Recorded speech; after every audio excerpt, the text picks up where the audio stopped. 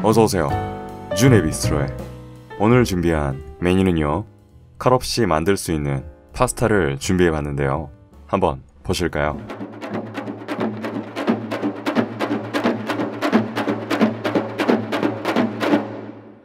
오늘의 메뉴, 자취생을 위한 초간단 JMT 게살몽땅 더블치즈 크림 파스타입니다. 인트로에서도 설명을 한번 드렸는데요.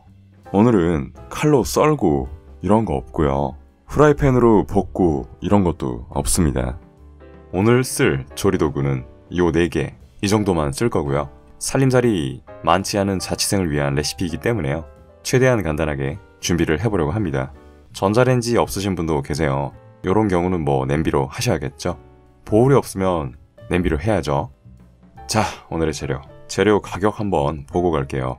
오늘은 진짜 어처구니 없는 가격이에요. 요즘은 이렇게 식료들을 편의점에서도 구할 수 있는데요. 한국의 편의점 역사가 30년이 넘는 거 아세요? 저 어렸을 때 편의점 하면은 그냥 24시간 하는 고급 슈퍼마켓 정도였는데요. 요즘 보면은 생필품에 식재료에 요 HMR이라고 불리는 가정에서 먹을 수 있는 제대로 된 간편식품부터 해가지고요. 요렇게 하나의 기업이 개런티를 하는 제품들을 24시간 구입을 할 수가 있죠. 그리고 물론 기분이 울적할 때 간단하게 사서 한잔하기 딱 좋고요. 요즘에는 세탁 서비스에 택배 서비스까지 된대요. 진짜 유통부터 생활에는 없어서는 안 될 그런 요소가 돼버린 것 같습니다. 여담이지만 저 같은 경우는 학창시절 때 요 편의점이 없었으면요, 진짜 굶어 죽었을 거예요. 자, 설명을 계속 드릴게요. 일단 오늘은 1인분에서 1.5인분 정도고요. 면은 집에 있는 파스타를 썼어요. 왜 200g인지는 아시겠죠? 제품 같은 경우는 편의점에서 간단하게 팔고 있는, 그리고 가장 눈에 띄는 재료들로 가져왔고요. 소금, 후추 같은 경우는 그냥 집에 있는 걸 사용하겠습니다. 자, 일단은 가장 기본적인 소스를 준비를 해야겠죠? 와, 체다를 이렇게 다 때려 넣는다고요? 원래라면은 더 넣는 게 향이 더 좋은데요. 게살 같은 경우는 제 레시피 중에 세븐일레븐의 계란 듬뿍 샌드위치 편에서도 설명을 한번 드렸는데요. 일반적인 게살 같은 경우는요, 냉장으로 유통이 되기 때문에요. 아무래도 살이 단단해질 수밖에 없어요. 이렇게 하면은요, 게살도 부드러워질 뿐더러요, 요 인공적인 게살이요, 진짜 놀랄 만큼 리얼한 게살의 식감이 나오니까요. 트라이 한번 해주시는 것도 나쁘지 않습니다. 근데 요 제품은 애초에 너무 부드럽네요. 향도 나쁘지 않습니다. 하지만 오늘은 이렇게 일반적인 단단한 게살로 하는 방법이니까요, 샘플로 진행을 하도록 하겠습니다. 파스타의 경우인데요, 매뉴얼에 나와있는 정시간에서 2분에서 3분 정도 덜 삶아서요, 알덴테로 진행을 할 건데요. 취향에 따라 조금 더 일찍 꺼내서요, 알끼오도로 삶으셔도 좋습니다. 어차피 서빙하고 준비하는 시간에요, 면이 살살 불어나니까요, 마음 편히 진행을 하도록 하겠습니다. 저 같은 경우는 집에 큰 냄비가 없어가지고 그냥 후라이팬으로 했어요. 여러분 같은 경우는 작은 냄비밖에 없다, 과감하게 파스타를 반 정도 쪼개가지고요, 진행을 하셔도 상관없습니다.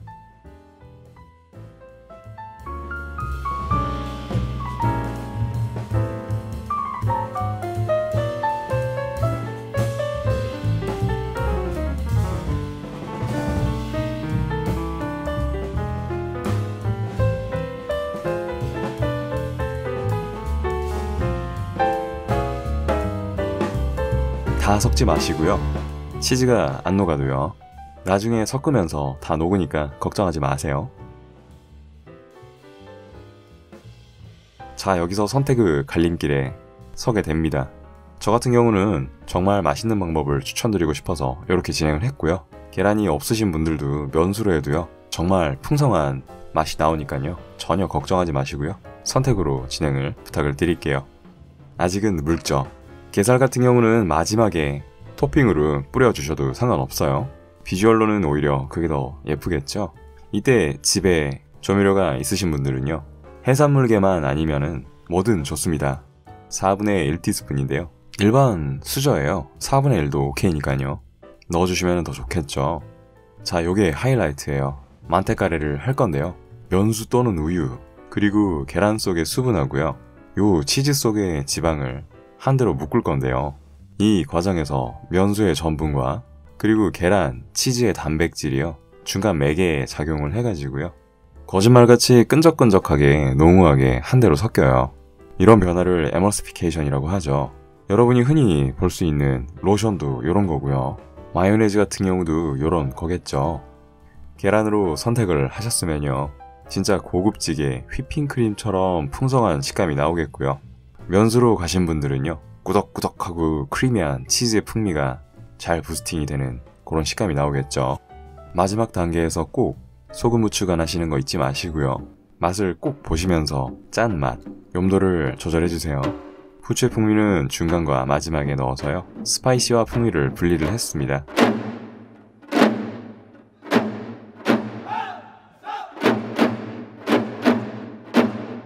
바로 먹어볼게요. 역시 처음 한 입은 체다 치즈의 강한 향과 모짜렐라의 딥한 향이 딸려오겠죠. 입속에는 굉장히 크림감이 농후하게 남아 돌고요. 약간 휘핑크림 같아서 약간 걱정하시는 분들도 계실 텐데요. 나름 이 거품감도 굉장히 입에서 매력적으로 다가옵니다. 그리고 넘겼을 때는 코끝에서 게살향이 소박하게 퍼지겠죠. 나는 완전 그냥 게살향을 다 느껴버릴 거야 이러시는 분들은 처음부터 물에 안 불리시고요, 그냥 찢어가지고 넣으셔도 상관없어요. 하지만 이 부드러운 식감도 꼭 한 번쯤은 드셔봐 주실 법한 그런 식감이니까요. 너무 연하다 싶으면은요, 플레이팅하고 마지막에 뿌려가지고 살짝 비벼가지고 드셔도 됩니다. 저 같은 경우는 요거 만드는데 소요되는 시간이요, 딱 10분 걸렸고요.